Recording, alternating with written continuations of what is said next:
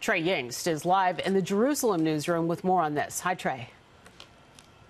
Laura, information today is shedding light on the Iranian seizure of a British oil tanker on Friday.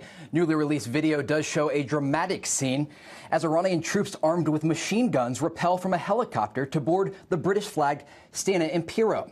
The vessel was carrying no cargo but had a crew of 23 people on board. Radio transmissions between the British and Iranians paint a picture about how the event unfolded, as the Iranian military vessel demands that the British tanker alter its course. A British military ship tries to explain the request is a violation of international law.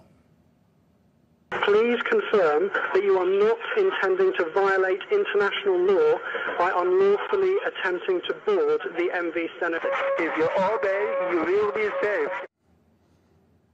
The British tanker was ultimately taken into Iranian custody, where it remains. Now, over the weekend, British Foreign Minister Jeremy Hunt called on the tanker to be released after saying that the seizure appears to be a tit-for-tat situation after the British detained an Iranian oil tanker earlier this month, suspected of trying to deliver oil to Syria. Britain maintains that taking the Iranian ship was legal, as Britain's defense secretary said overnight that Iran taking the British tanker was illegal.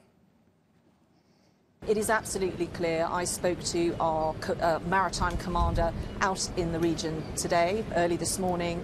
It's very clear that that ship was in Omani waters. This is an illegal and hostile act.